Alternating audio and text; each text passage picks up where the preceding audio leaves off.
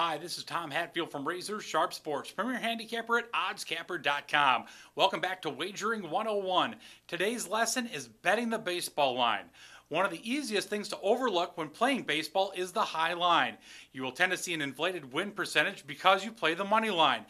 Most people are happy with 60% winners, but if you're playing baseball favorites at minus 150, you would not be a winner. Matter of fact, if you played 100 units on 100 games at minus 150 and won 60% of the games, you'd end up dead even.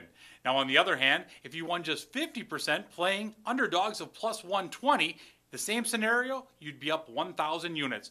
Because of this, you watch me play small favorites and underdogs when it comes to baseball. So when it comes to the upcoming football season, we're going to shoot for that 60% winners. But when talking about the rest of the baseball season, let's keep an eye on the line and the units. Now, if you like this video, please click on the like button below or feel free to leave a comment. Make sure you check back next week for more videos, and good luck.